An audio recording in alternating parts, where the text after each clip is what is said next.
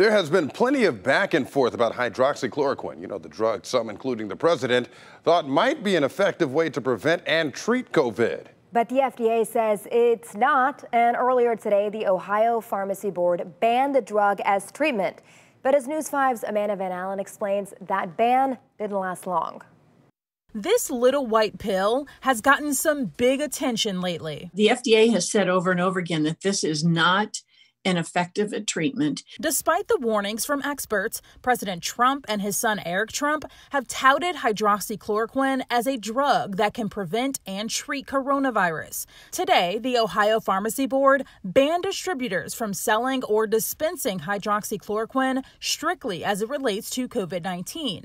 Governor Mike DeWine pleaded with the board to reconsider, writing in a statement, the decision should be between a patient and their doctor. So a few hours later, the Ohio Pharmacy Board reversed its decision. It really did not provide enough opportunity for people to comment.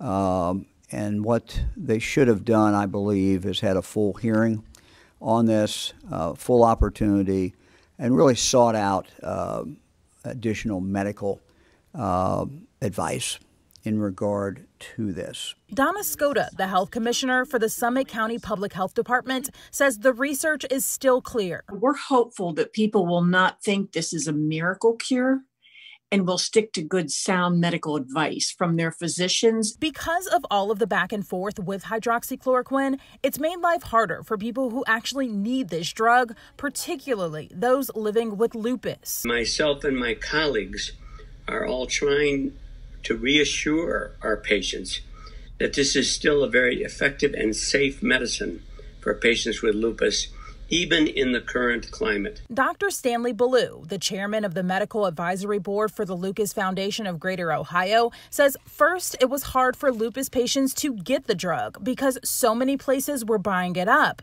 Then a misleading study came out about hydroxychloroquine and scared many lupus patients. This turned out to be incorrect, and it was retracted.